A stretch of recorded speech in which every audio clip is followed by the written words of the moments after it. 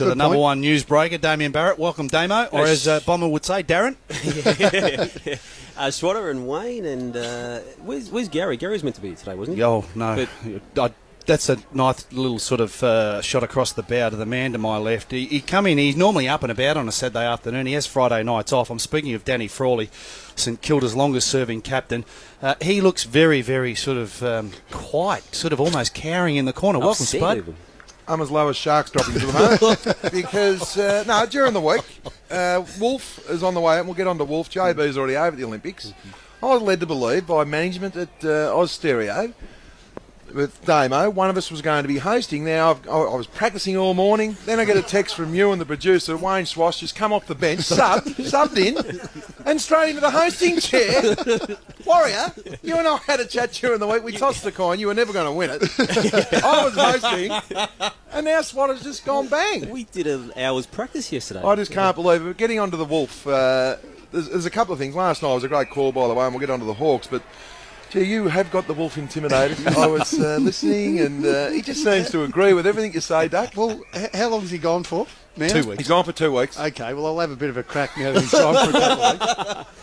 I don't know how many times I've told him I don't drink coffee. I reckon he offered me 10 cups of coffee last night. He wanted to keep getting up. This is during the call. And I said, mate, I don't drink coffee. Is that a normal thing that he offers other people he works with on the Friday nights? It's Wolf's way or the highway. It's as simple as that. And but I've listened. You know, Duck would bring up a good comment on the game. Yeah. That's right, Duck. That's right, Wayne. Yep. Yeah, you're right again, Wayne.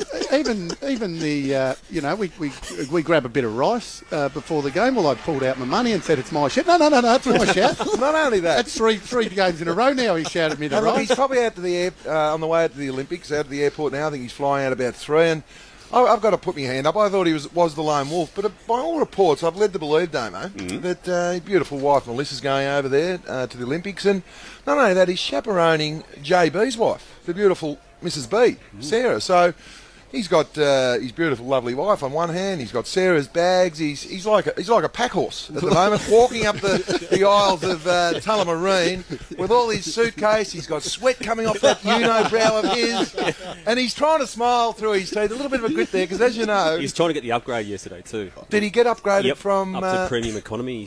Did he? Yeah, that's fantastic.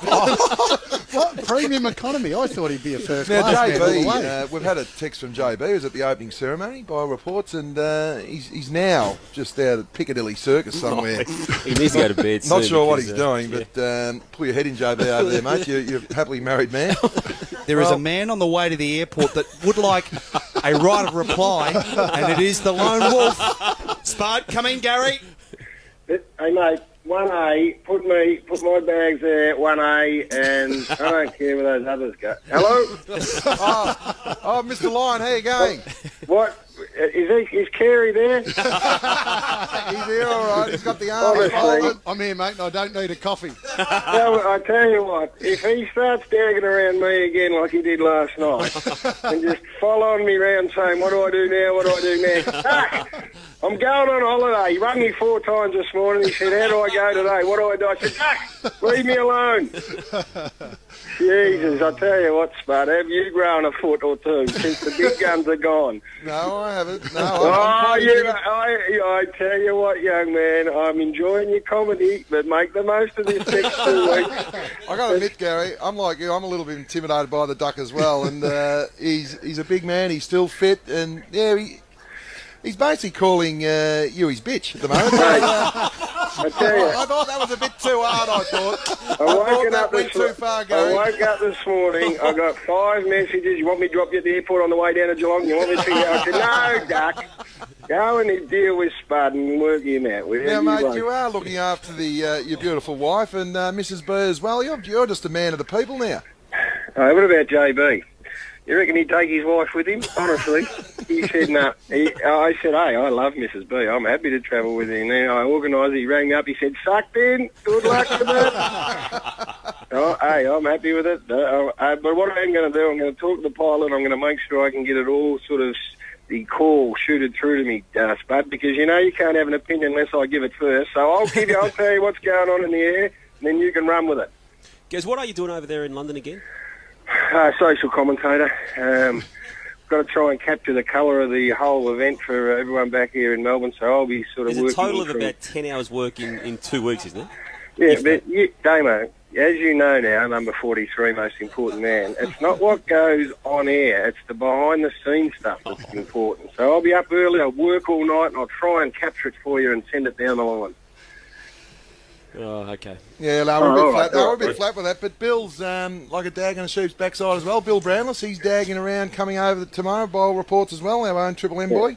Yeah, no, well, at least I've got a modicum of work to do. At least I've got a tiny little bit that I can hang my hat on. What's He's got Bill nothing.